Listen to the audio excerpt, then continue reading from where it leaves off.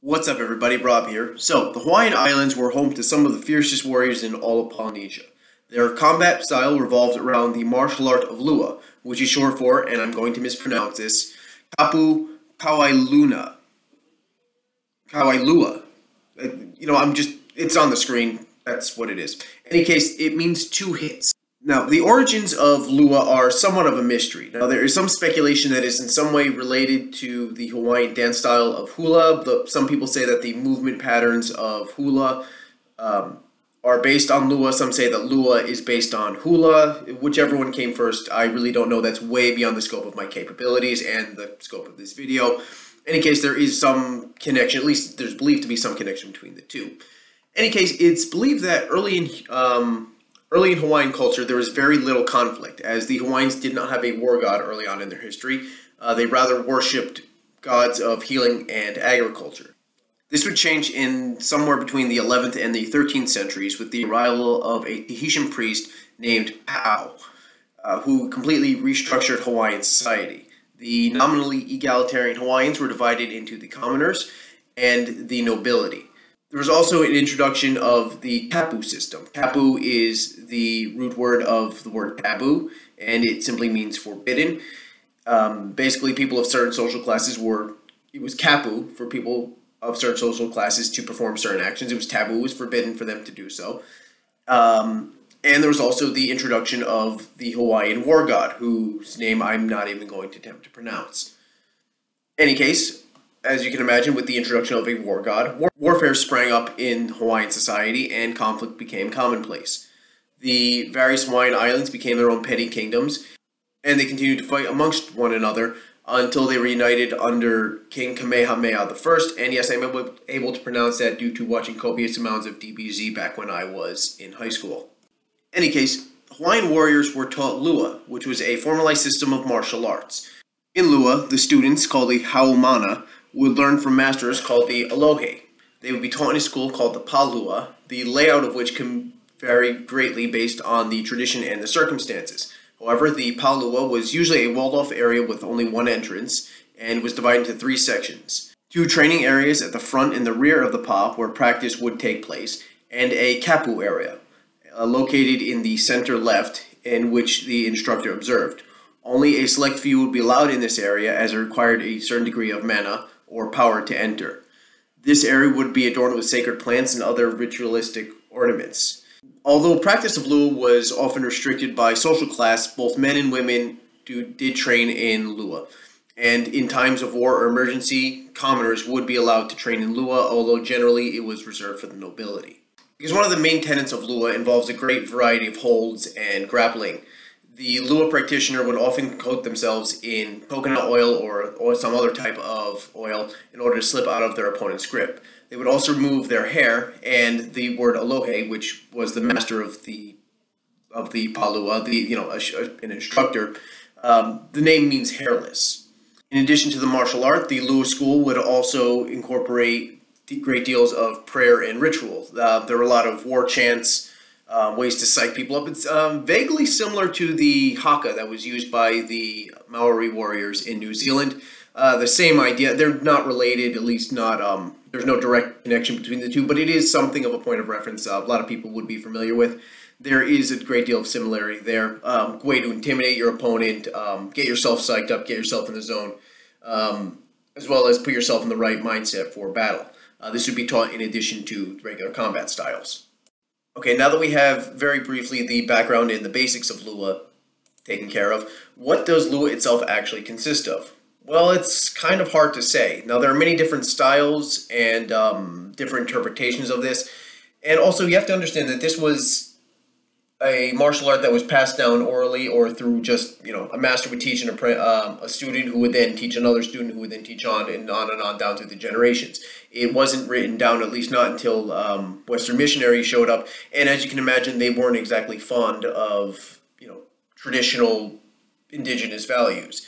So, for a time being, after European contact, Lua was driven underground, and yeah, you can say that a great deal of information was lost. Now, what we do know is that Lua is generally based on ai, which is basically something similar to a kata in modern-day karate. It's basically a specific form. Now, there are many different Lua schools, and each school would have their own versions of what each eye meant. So there could be, of the same technique, at least 20 different variations, and that's not an exaggeration.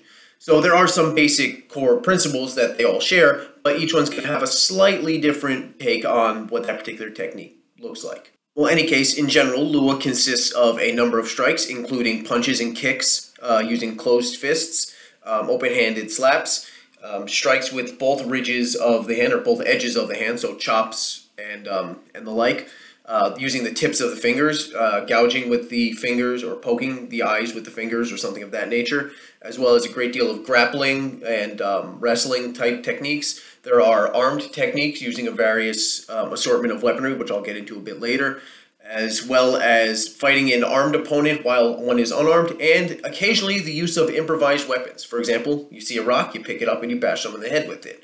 Overall, Lua is a complete martial arts for use in warfare as well as it is to be used in a self-defense context. So it needs to be as complete as possible. So again, like you have the strikes, you have the wrestling, you have weapons work, you have, unarmed against a weapon, so in case you're on a battlefield and you lose your weapon or it breaks and it's unusable, you can improvise, you can use just found objects to protect yourself.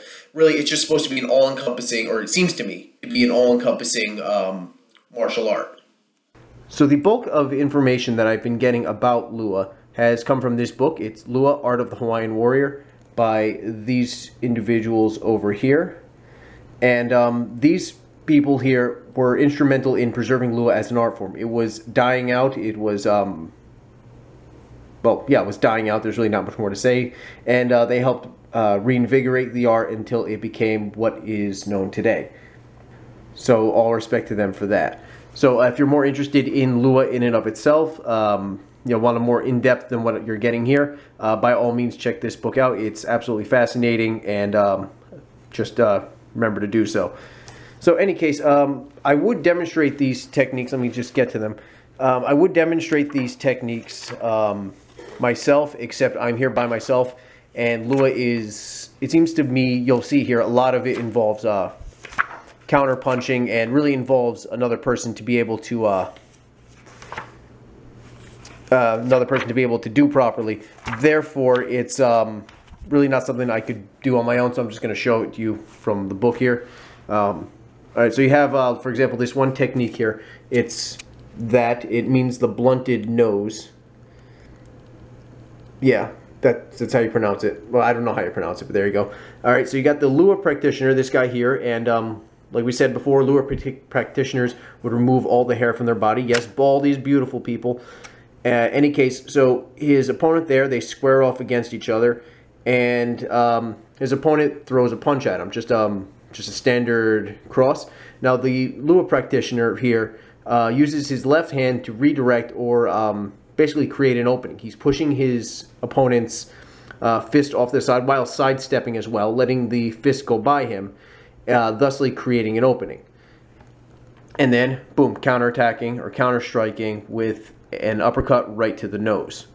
You could hit him in the jaw as well. It says right here, should be the nostril area or above the upper lip. Then again, this is all like, very idealized. In an actual combat environment, you would pretty much hit whatever you can get your hands on, or, fist on in this case, like whatever you can get a hold of. And, yeah, there you go. So that's it. It's, again, very counter-punching type thing. Similar here. There's another thing here. It's this technique. It's the pink nose variant 1. There's multiple different variants. Again, your opponent, they square off against each other. The Lua practitioner will throw, or the opponent will throw, again, a right hook or possibly even a straight punch. I guess it really doesn't matter. You bring your hand up into your opposite hand up, your right hand into an open hand strike, and then, hence the name, the pink nose. You whack him in the, you just whack him in the nose. You whack him in the face with the open hand.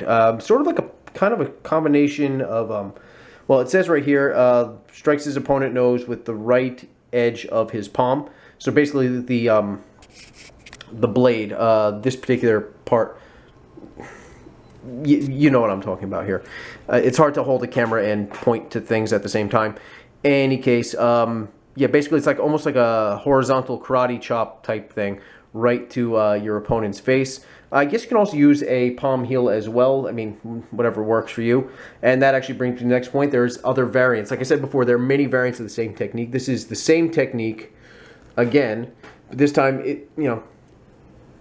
this time, if you'll notice here, the punch is kept at a higher level. Over here, the block pushes the arm downward, making room, leaving an opening for a strike to the face. Whereas in the second variation, the punch is kept high. The opponent's arm is kept at a higher point, and then your arm doesn't go over the top, but instead it goes underneath, and you smash the nose that way. So again, it's the same principle, same idea. It's just a variant on a theme, and that's just something that if I, there's actually 4 different variants here. Same thing again, same punch, brought low again, and this is just a direct palm heel strike, straight to the face. Same idea. And this here, this is for kind of a wide arcing punch. This is definitely for a hook or possibly an overhand right or something of that nature. Same thing, and then you block it high, you block it as far out. The opponent is now wide open, and then again a palm heel strike directly to the face. I guess you can do sort of an uppercut as well. Would also work in this particular circumstance. But again, it seems to be a lot of counter punching, letting your opponent make a move of some kind, and then exploiting that, or pushing them off balance, or creating an opening and then exploiting it. All right, we got an interesting one here. This is the knife cut. Opponent strikes in with a with a right hook, or a right, possibly even a straight. Probably a hook for this one would be required. Block or stop the attack with your left arm, the same side. Block it. Just keep your opponent's fist from hitting you. Again, sidestep, and then you would strike with the knife edge of your hand. Again, another like karate chop type thing. Bridge hand strike. You would do that right into the bicep. And now I've done martial arts for many years. You might say, "Oh, you're hitting him in the bicep. That's not painful." It's extremely painful. If you hit it right there, it's painful. It's not pleasant. I could absolutely attest to that. So it may not seem like a effective thing. You always figure go for the head, punch the head, don't punch the head. You're more likely to break your fist than anything else. But the head is a target, the body's a target, the groin is a target, the eyes are a target. You don't think like attack the opponent's arm, but I can attest to you from personal experience, it is exceedingly painful. Here's a variant of that same technique again. Again, very similar. Opponent throws a punch, it gets dropped downwards, or it gets blocked in a downward angle with the opposite side, of course. This is I guess you can say if the person is a bit farther away, you can sidestep, you can step back, and then block with your opposite side hand. So if they're attacking with your right, you attack with your right as well. So it's, if you're facing each other, it's the opposite. And then you would grab hold of the wrist with that hand to control the arm, and then you could, well, it says here you strike the bicep, but actually from this position you'd actually be striking at the tricep. I mean, the bicep just seems like a very difficult thing to get to. This is actually very similar to a Hapkido technique. The martial I did was Junki Hapkido, and this is something, wrist break elbow, which is something we would do from many different techniques. And actually this could be used if you pull back with your right hand and then smash forward with your, well, it says here you're chopping with your hand, but if you use, say, your forearm while pulling back with your other hand at the same time, this will absolutely shatter a person's elbow. You can also do it to drag the person to the ground, or into a hunched over position, so you can control them without actually smashing their bones. Again, it depends on what your mood is. All right, we'll also have this particular technique here, folded backwards. Opponent comes in, he throws a punch, you duck underneath, grab the elbow, or push under the arm, under the armpit, moving in, of course, to close the distance, pushing the elbow offside and throwing your opponent off of balance, while at the same time then putting your other arm at the small of his back, pushing in with the small, with your left arm on the small of his back, and pushing up on the arm that's underneath his armpit, and it will topple him over backwards. There is again also a Hapkido technique very similar to this, but instead of pushing on the underside of the armpit, you would do a palm heel strike and push back on the person's chin. But same idea, similar idea. And like I said, Lua has some grappling in it as well. You have this one here, strike upon the back, which I don't know why they call it, because you're not actually striking anything, it's grappling. But okay, same idea. Opponent throws a punch, probably a hook or an overhand right again. Step in, duck underneath the punch, and from there wrap your arm around this person's neck, or behind this person's neck, swing around behind him and get him into a full Nelson. It's a pretty simple thing, but it doesn't stop there. From right here, you could, well, it's side view, it's really the same thing. So side view, and then once you're there, you can either snap his neck, or you can, well, here's where the striking comes in. You can drive your knee into the person's tailbone, or also you can do a bunch of other things at this point. If you've got the guy in a full Nelson and really secured it in there, you can easily basically do whatever you want with the person. You can slam them, you can drive them unconscious, break their neck, hold them in. Mostly the use of a full Nelson is, I mean, if you can get the break the neck, then, you know, by all means do it. Well, don't do it, because that's called, you know, homicide, and, you know, that's way become really popular with law enforcement. But generally speaking, though, you have them at your mercy, and you could hold them in place, though. If you're not doing damage yourself, hold them in place, and then have your friend come up and then smash them right in the ribs as hard as you can. Just a thought. But anyway, so yeah, that's some grappling here. There's a lot more in here. I could do this, you know, got some more, just, I'm not going to go through, yeah, of course it's out of focus. But we have some more, like, you know, your opponent grabs you, you know, grappling type techniques,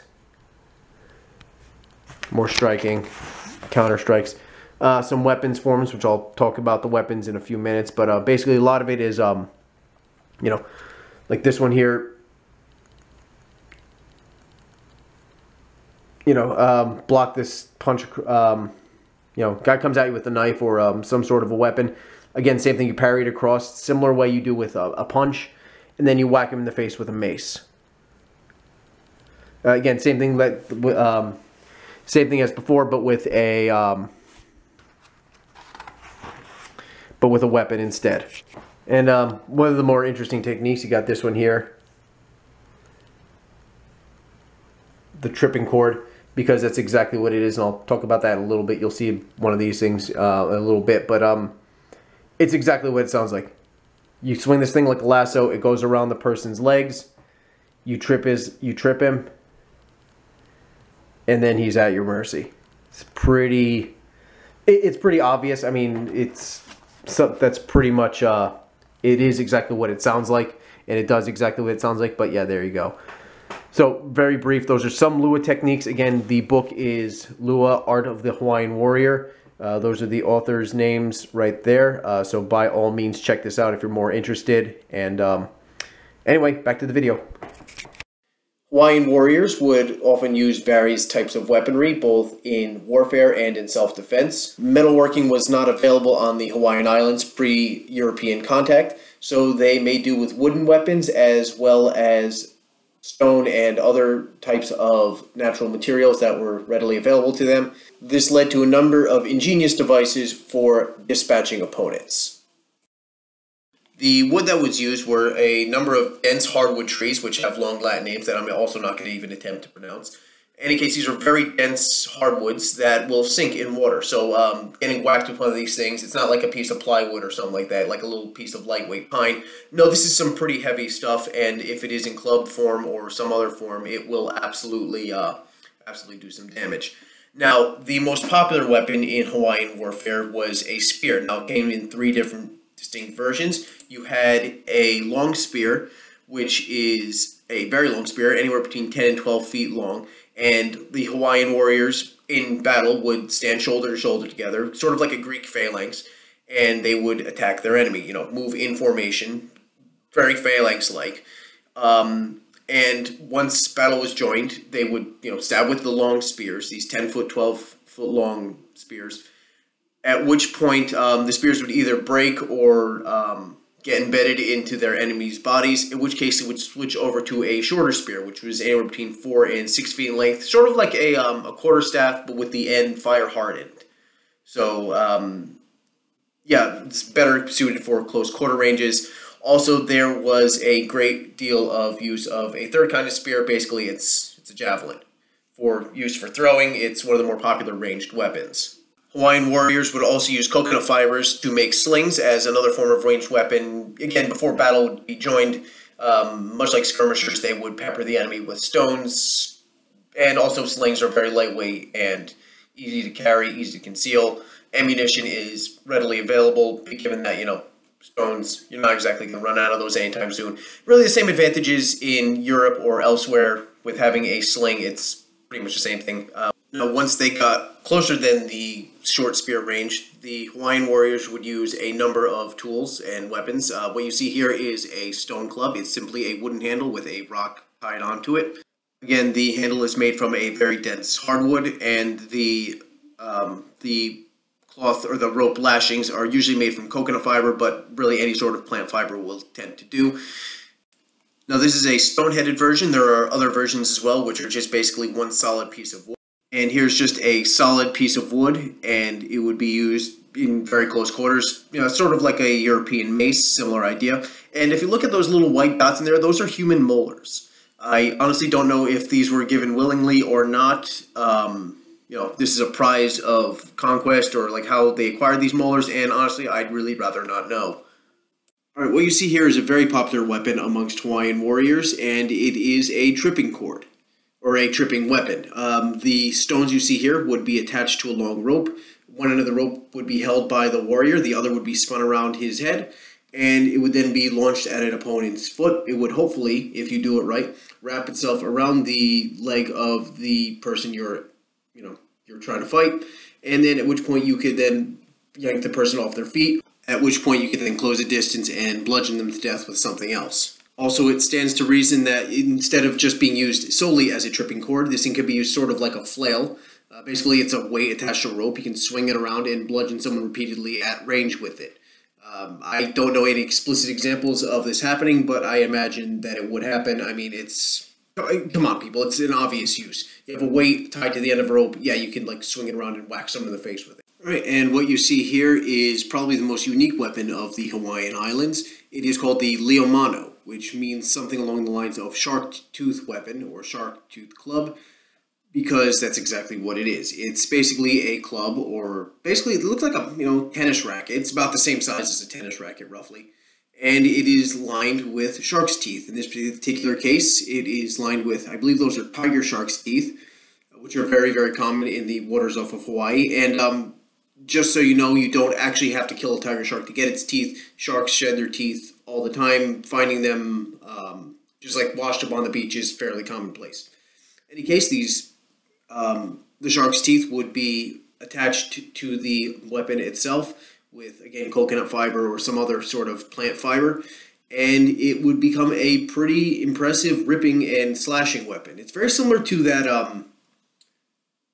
I forgot what it's called, but it's an Aztec weapon where it's basically looks like a cricket bat, but with obsidian inserts in it. It's the same idea here, really. It's just, you have this tennis racket shaped and sized thing here with the teeth, the tiger shark teeth, along the outer edge. It's, same idea. Also, if you look at the bottom of the weapon, at the base of the handle, you'll see it comes to a point, and that is a dagger edge. The bottom half of it could be used as a dagger to stab your opponent. So really you have the front end for ripping and tearing into an opponent, and you have the bottom edge, which could be used to stab and to cut. The edges of that would be pretty sharp as well. More than useful as a dagger or as a knife. Now, generally, the Leomano was a single-handed weapon, though there is a two-handed version of this, which is basically a canoe paddle or a boat paddle that, well, has shark teeth along the edge of the blade of it. Sort of like a Hawaiian version of a Dane axe. Hawaiian warriors would walk into battle with some sort of rudimentary armor, something called a waikawa. The name's on the screen. Anyway, it's made of thick plant fibers that are woven together in sort of a mat and then worn over the body, sort of like a plant-based version of a gambesit. Now, while it's not nearly as effective as, say, metal would be, say like chainmail or something like that, it would be pretty effective at cushioning blows. These are thick, heavy plant fibers that are being used, and could absolutely, say, withstand an attack from, say, the Leomano. The shark's teeth would probably have difficulty ripping it or going through the plant fibers and into the flesh beneath it. So it would provide a pretty decent deal of protection. I wouldn't imagine it would do so well against bludgeoning weapons, but definitely against tearing weapons like the Leomano or the wooden knives that were used by the Hawaiian warriors. I can imagine it would be somewhat effective against that. Well, anyway, the Hawaiian warriors battled each other for many years, each island becoming its own petty kingdom in the Hawaiian archipelago, until they were united under King Kamehameha I, who basically had European firepower. By this point, the Europeans had made contact with the Hawaiians, and they were more than happy to acquire muskets and other gunpowder-type weaponry, which Kamehameha used to very devastating effect, uniting the Hawaiian Islands under his rule. The art of lua was eventually suppressed with the coming of Christian missionaries in the 1820s and 30s, who, like I said before, don't really take kindly to indigenous practices, and the art was driven underground, and was almost extinct until its revival in the late 20th century. Lua is still practiced today, both as a martial art form and also as a way of preserving Hawaii's indigenous culture. So that's it for the video, just a very brief overview of what Lua is. I was in Hawaii a couple of years ago and I just discovered this and I figured I'd make a video about it. So there you go. Hit the like and subscribe button. More videos will be coming out whenever I get around to it. And that's pretty much it. Right, have a good day. Or don't. You're adults, have any kind of day you want. See ya.